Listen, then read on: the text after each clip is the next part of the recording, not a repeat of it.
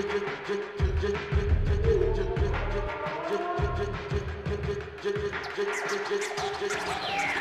e-commerce companies are either going to open stores or go out of business, and retailers need to be either excellent at digital or they will go out of business.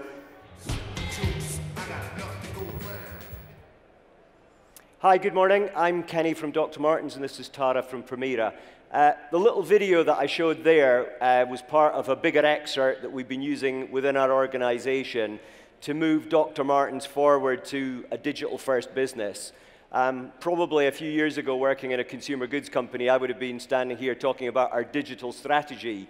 But now, really, what we talk about is our Dr. Martens business strategy in a digital world, which is probably no surprise to anybody in this audience. I've also got a 19-year-old daughter who grew up in a digital world. If you look at the vast majority of people who work for Dr. Martens around the world, they're sub 25. So for them, they really only think about a digital world.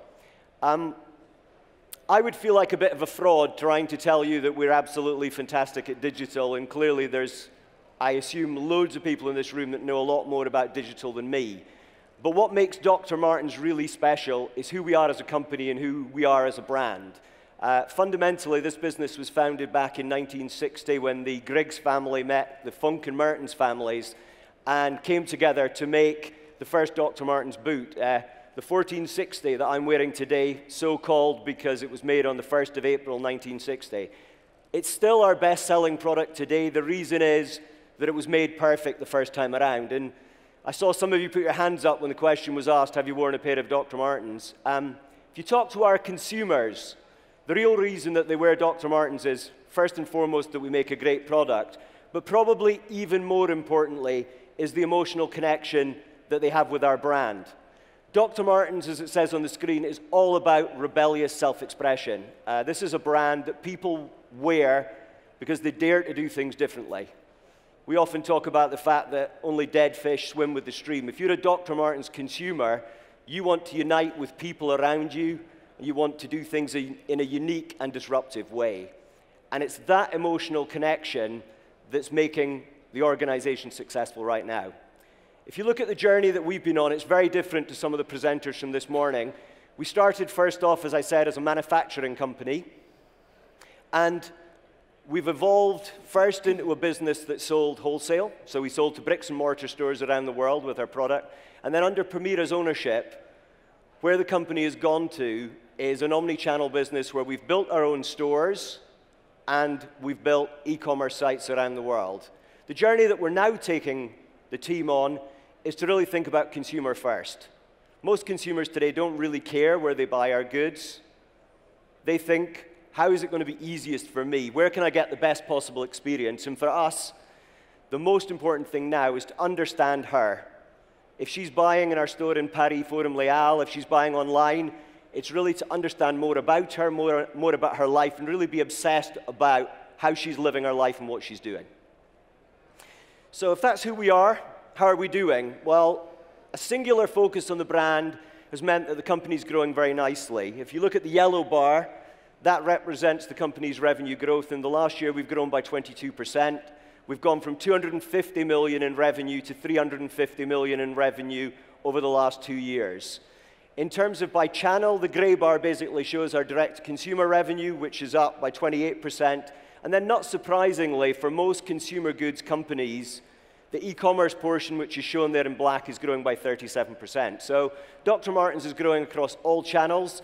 And probably one of the things that makes us different to many consumer goods brands out there right now is we're growing like-for-like performance within our stores as well. Most people know Dr. Martens as a British brand, but to give you a bit more of the background, that's probably an outdated view of the world now. We do 45% of our revenue within Europe and 55% outside of Europe. So we're well represented now in North America. We're also well represented in Asia Pacific. And I think that clearly, with a brand with the high levels of awareness that Dr. Martens has, there's a huge opportunity for us to grow in every territory in the world.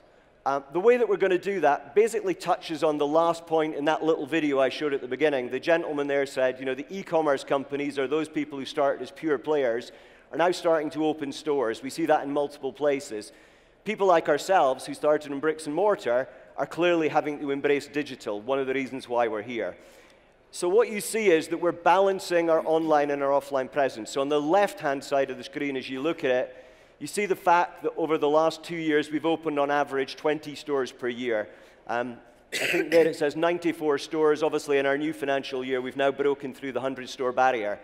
100 stores is not really very much for a brand of this scale. And I think in a digital world, one of the challenges for a consumer goods brand is, how do you give that experience in store? How do you make it meaningful for consumers to come to you, but at the same time also serve them in a digital way? And on the other side of the screen, you probably see the biggest single opportunity that Dr. Martens has as a business. We've gone to doing 13% of our business online now, 2 percentage point growth per year.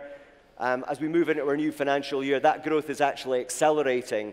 So, like many of the speakers who've talked this morning, we have a real opportunity to embrace a more digital environment.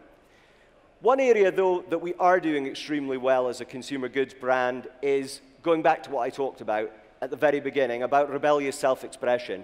We're engaging consumers in a very meaningful way on social media. So just recently we got some very good news that we were announced as it says there, the biggest UK retail winner on Instagram. So an agency, Red Hot Penny, looked at the UK marketplace and said, who are the brands that are really engaging consumers online?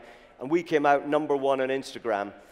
Partially the reason that that made us really proud is we're punching well above our weight. So I think if you look at the left-hand side, if you combine Facebook, Twitter, Instagram, all the social channels, the #1 brand in the UK is actually Nike. But you look at their revenues, they're somewhat in the region of 29 billion. If you look at us, little Dr. Martens, they're #4.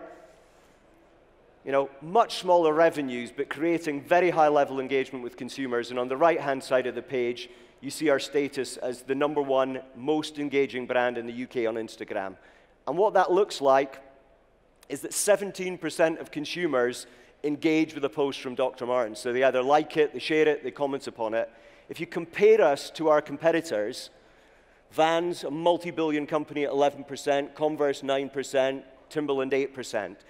And again, the thing that makes us different there is the consumers really get into our brand, they get into the alternative nature of our brand, the music that is associated with our brand, and as a consequence, we may not be the best player in digital, but people engage with us in a really meaningful way, which is driving our sales performance. So that's an overview of who we are. Tara's now going to ask me a couple of questions. Yeah. Do you want to? Thanks, Kenny. So we're at a digital conference. You've touched on our online sales and our social media performance. How digitally minded really is the company today, and where do you want to get it? So I think if I answer that the other way around, I think where we want to get to is we want to be a digitally focused and digitally first company. And we're not there right now. We've just hired a chief digital officer to help us on that transformational journey. I think in terms of how we're doing, I think we're doing really well on social media because it plays to the things that the brand is really good at, which is about engaging with consumers. I think in terms of e-commerce, as I showed there, we're only doing 13% of our sales online. So I think relative to the brands that I've worked on historically and also many of the companies we've heard about this morning, we're probably a bit of a laggard. But we've just re-platformed the Dr. Martens website. We've hired some new people to focus on our user experience, and now we're delivering big growth. In terms of retail tech, I'd also say we're a little bit behind the curve. We've only recently introduced order in store, which, again, most of the brands I've worked on before have had. And we're just trialing click and collect. So probably in catch-up mode. And then one area that we're really focusing on to be a digitally focused company is internal communications. As I said at the beginning, most of our employees are sub-25. They do everything on their phones. So we have a number of sharing communities. With a global company like we've got, we're trying to create global leverage across the business.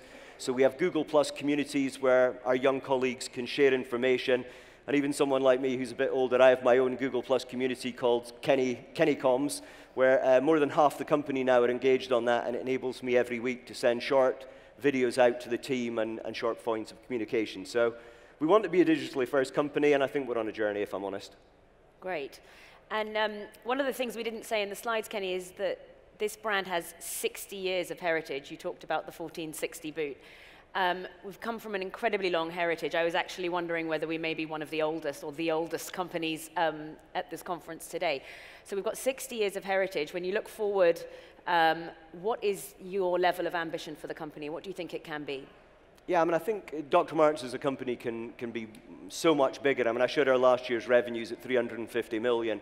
The target we've set for the business internally is to be a £1 billion company within our next strategic plan horizon. I think that's very realistic when you look at the opportunities we got for channel expansion and geographic expansion. So financially, our goal is to multiply the company 3 times at least. Probably the most important goal, though, is the nurturing and the management of the brand. I think that, as I've shown on the slides, the thing that makes us special is not our digital prowess. What makes this company special is an iconic brand that's been around for a long time. And myself and the management team feel privileged that fundamentally we'll be the custodians of the brand for a period of time, but we want to leave it in even greater health than it is today. Thank you. Thank you very much. Thank you.